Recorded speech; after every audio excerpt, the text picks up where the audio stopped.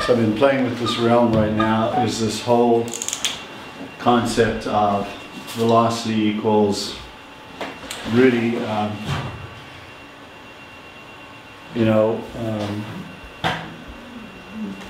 kind of propelling efficiency or power or over drag, right? So I've been looking at this and this other stuff in here that's not really that important, but it's this whole concept of propelling efficiency and how do you develop it, how do you get better at it, how do you improve it.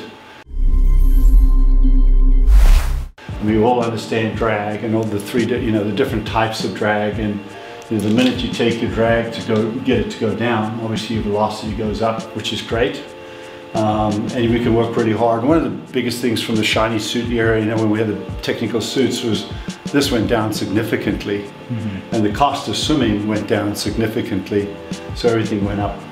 But the most thing here is this propelling efficiency, because everyone on a cardiovascular level has an endpoint. They have a genetic endpoint. They can't really go beyond that genetic endpoint.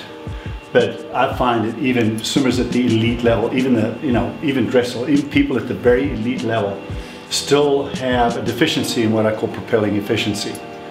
And we know now that in order to improve propelling efficiency, you have to do slow movements at slow rates. And the idea is that if I'm trying to trace a certain pattern and I can stripe it, if I can stripe that pattern exactly the same every time, then my chances are that the efficiency of managing that pattern is going to become very high. So if I'm doing something at a very low rate, my ability to do this is very high. And when I start tempering up super fast, now all of a sudden my iterations are scattered. And so the efficiency of the movement is much broader. So what I've been playing with in recent last couple of years is doing movements sort of very meticulous and specific oriented, followed by movements at race intensities, and marrying the two together in order to help the brain understand this transition to that. So giving it context. Because if you only train here or you only train here, you don't have that context. So the idea is to train a very, very meticulous pattern, specific pattern a certain way to get this effect. So the brain says, okay, I got it, I understand the pattern. And then you put them into really high intensity race velocities. And yes, there are going to be a lot of variety of iterations of that pattern of movement are going to vary to a fairly large degree depending on the athlete. But by kind of bridging the two together, then the ability to eventually get this into a much narrower band will be much higher, and essentially the cost of swimming goes down. So that your propelling efficiency goes up and the cost of swimming goes down. And because the brain's managing a tighter pattern of movement, with the efficiency of that pattern of movement, the recruitment of motor units to manage the pattern of movement gets better.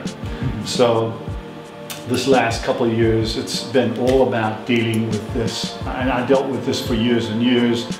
And we all know, we're all very clued into how to do that. But this propelling efficiency, and then being able to teach it, and then be able to put athletes into an environment where they can take advantage of it, enhance it.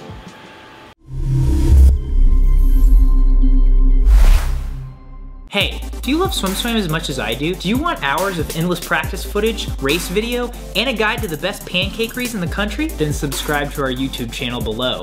And follow us on social media at SwimSwam News on Twitter and Instagram. If we get 1 million followers, I might just eat 1 million pancakes. Only one way to find out.